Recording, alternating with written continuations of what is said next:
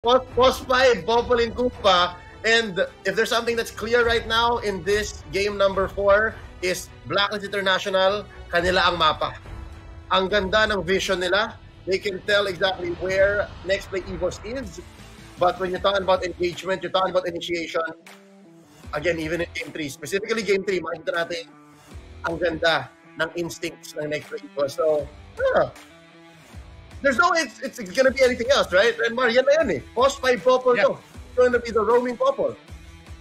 Yeah, it's gonna be a roaming Popol para kayo may Venus. Haji will be getting the Eve, and then of course Brody Reynes says we know which lanes they're going. It gives them that vision, it gives them that control, and yeah, it's gonna be the vision game for Blacklist.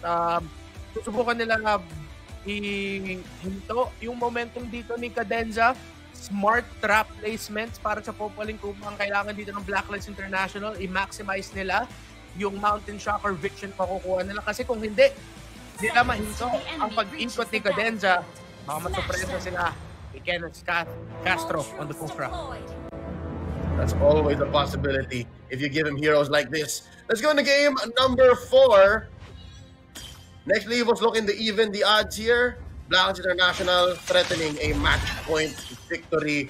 That's gonna be the jump. Maaga. Ginaji agad si Cadenza getting on to Oh My Venus on this roaming Popolin Koopa. Yeah. In a while, average, it's gonna be the emblem on that. So, tingnan natin kung nag-iba yung build ng roaming Popolin Koopa. Classic underbelt and stuff like that, no? Yeah. Ang actually nangyayari dito is, alam mo yung pinapost sa mga players kapag may nagagawa silang ganito, parang throwback. Na-miss ko lang kasi. So feeling ko for one John Mar Villaluna, na-miss niya lang kasi. So let's see how they can take advantage of this. Tale as old as time, pag-iinitan ng NXPE EVOS si Owl. But look at this, wow! The reinforcements have come. That's technically a 4-man rotation by Blacklist dahil kasama nga si Koopa, and they will buy time, make space for Owl up top. Ang sakit nun, I didn't expect for Cadenza's health to be brought down to 65% or 70%. Tapos ang damage output na labas dun. The enhanced basic attack proc mark para kay Popolin Koopa combined with the damage brought out by the Eve. That was surprising. And actually, yung Popolin Koopa fulfill nila yung na-fulfill niya yung hinahanap ko for the roam picture for Blacklist International is kailangan nila ng control. That is what I said earlier. They get a lot of control with the Popolin Koopa. Yeah. And talking about control not only in these initiations but also on the map, rotations-wise, the traps that that they lay. Blacklist International and the vision, naka-level 4 na ba si Mr. Del Rosario? Oh, the answer is yes. Cadenza put down a fifth of his health. Bibis tayo sa base likod ni Oh My Venus at ni Haji.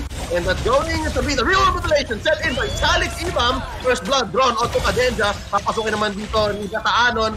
Hayes going for the Yinyang overturn. And look how low Blacklist International is. Kaya ba nila mag-retreat? Falling Star mo dito ni Oreshi. And there's the shadow kill. Not pop just yet.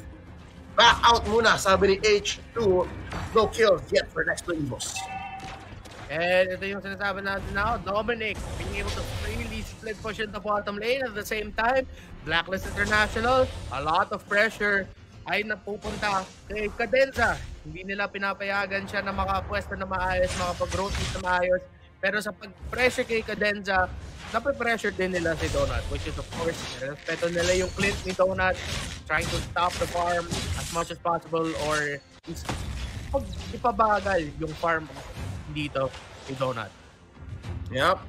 So far, first turtle still in contention. Hindi ganun kadali para makuha to ni Wise dahil nakabantay si Ureshi at ang bilis naman din umikot at bumalik ni Hayes.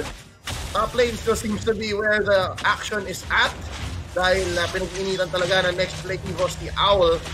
And look at this, Cadenza stretching. Oh, nice steal by Donut on this jungle creep. And just like that, now blindside the NXPE EVOS taking over that first turtle. Now there's the jump in. Dominic looking low. Underneath the turret, meron siyang damage reduction doon. H2 pop. The shadow kill will instead take this crab coin. Alright. Both teams taking it really slow. Sobrang talino nila sa yung discipline nila sa pag-rotate. When to take fights, kitang-kita mo talaga yung the carefulness na pinapakita nila kasi again, sobrang importante ito, mahalaga ito para sa mga teams. The right to represent Sibol, holding on. Oh, real relation keeping them in check. Here is Wise Del Rosario charging up and letting go. Interesting. Look at the cut-a-thon. Look at the proxy war, as Wami would put it, between Oreshi and Dominic na may bottom lane. That was a null rotation from both sides. Ang galing talaga dumipenta. Pareho. Nagkakaintindihan na sila. They know what each other trying to do in this 4-game series so far. Walang one-ups. Walang +1. Oh, grabe yung adjustments ng dalawang teams natin. You said it perfectly, mirroring each other. NXPE EVOS, they want to go somewhere. Blackhawks International, pupunta sa kabila. Handa sila mag-responde. Same thing goes for whatever NXPE EVOS decides to do. Ready din ang Blacklist. They're able to rotate. Oh man, it's gonna be... Feeling ko magiging low kill score game to, pero it will be... No! Red team hero has been slain. Nice catch by H2. John Paul Salonga catching Del Rosario off guard. Dominic buying time. Oh, dashing on out. Consecration keeping him alive for just long enough. And H2 once more. H2 maybe overextended. Dominic takes him down via the turret. And that's going to be Hayes getting bit on as well. Throwing one more. It's the Prism. Malik Imam takes down Hayes. Dati niyang ka-teammate yan under the Omega banner. 1-3 so far. Pero walang lamang sa gold ang Blacklist International. If anything, nakapag-push pa si Donut sa top lane. Akala mo yung sequence na yon, tala na ang Blacklist International, na pick off ni H2 si Wise. Pero yung, again, kakasabi lang natin, yung rotation at yung response ng Blacklist International, na-project pa nila. Consecration on the Uranus, nakapag-heal pa siya, naiwasan niya yung 2-for-2 trade. Naging 2-for-1 trade lang pabor sa Blacklist International. Last hit from the tower ay tumama kay H2. And it's that long extended play off of the back of Dominic Uranus. Doon niya nakuha doon niya nabili yung time and na-distract yung NXPE EVOS overextending the bottom lane. Buying time for this rest back up top. So, Owl talaga, hindi siya magalaw. Like, you could have switched. You could have called for a switch kung daming pressure.